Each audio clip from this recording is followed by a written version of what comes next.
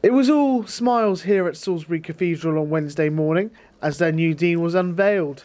Reverend Nick Papadopulos worked at the cathedral more than 10 years ago, and he says he's delighted to be back. I served here for 4.5 years, 15 or 16 years ago, and I was very happy here. I fell in love with the cathedral then, with which I had quite a lot of involvement. And so to return is wonderful. To return as dean is beyond wonderful. The appointment was approved by the Queen on Wednesday morning, and the Bishop of Salisbury says Nick's love for the area gave him the edge over the other candidates. We had really strong candidates to be dean at Salisbury, and Nick stood out because he loves the place, because he prays, because he's got excellent leadership qualities, and we think that he will take this cathedral on sort of past its 800th birthday and into the next phase of what's needed. These are currently testing times for the city as it recovers from the alleged nerve agent attack on the former Russian spy Sergei Skripal and his daughter Yulia. The bishop is hoping the news will be a morale boost for residents here in the city. Salisbury's been having a tough time. We are resilient, we are recovering.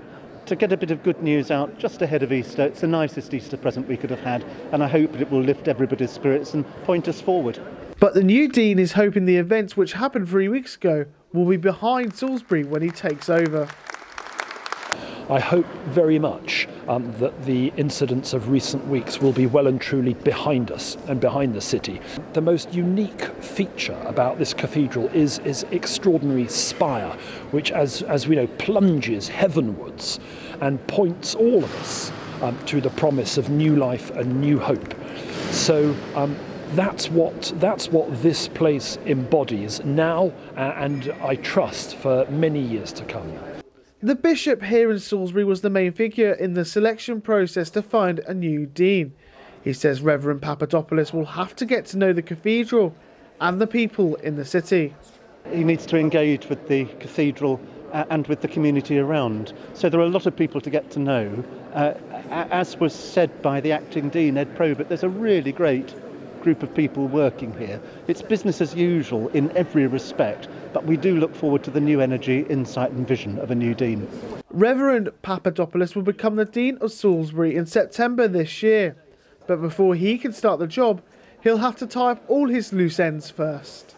Back on the train to Canterbury today, where I still have a job to do. I have Easter to celebrate, and then a clearing of the desk and a handing on of different bits of work and so on, so that I can finish there, and then all the chores of packing up a house and moving, and trying to have a holiday at some point in August, and then unpacking, ready to start here in September.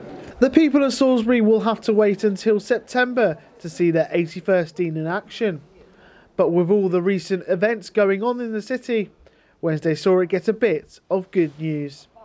Daniel Padwick, That's TV.